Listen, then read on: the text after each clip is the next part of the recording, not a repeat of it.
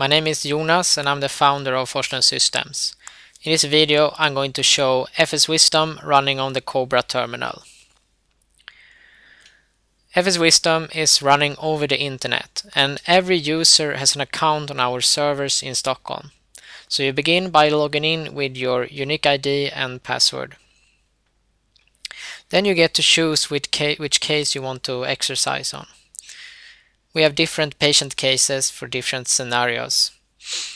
The performed exercises can also be reviewed and playbacked on any terminal that is connected to the system.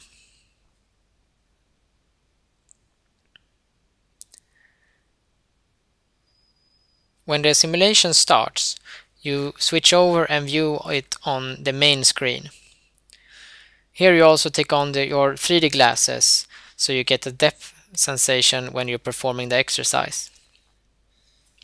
This particular case is about a patient having a partly impacted wisdom tooth in an angular position, so you can't just extract it the normal way.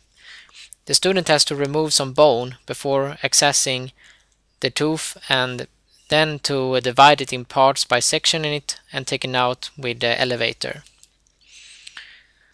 The student here starts now to section the tooth and probing now and then with the elevator. This is done by using the haptic device.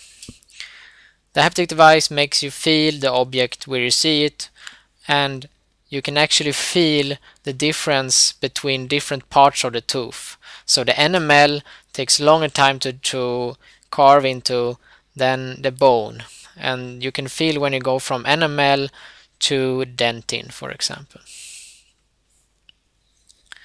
The user has also two pedals. One pedal is controlling the speed of the drill, the other pedal is controlling the elevator, or the switch between the elevator and the drill.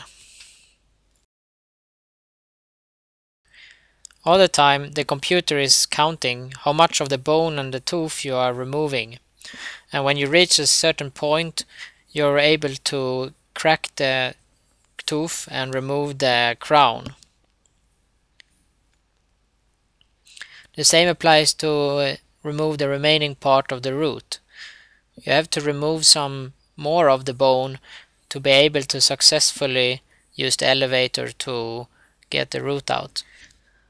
One popular feature among teachers is the ability to stop the simulation and rotate the X-rays based model that you are drilling into and see how you have performed from different angles. In this video it's a bit difficult to see, but you can get a good perception on how the student has done from the lingual side before he or she continues the exercise. Finally, the student is removing some additional bone to be able to extract the remaining part of the root. Mind you that in this simulation the elevator is more of a tool than actually simulated, so the part where you extracted the root is simplified.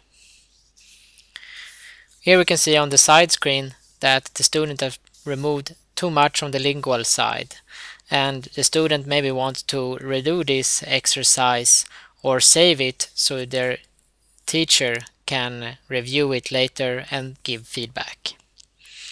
The best thing about the system is that there's no patient harmed.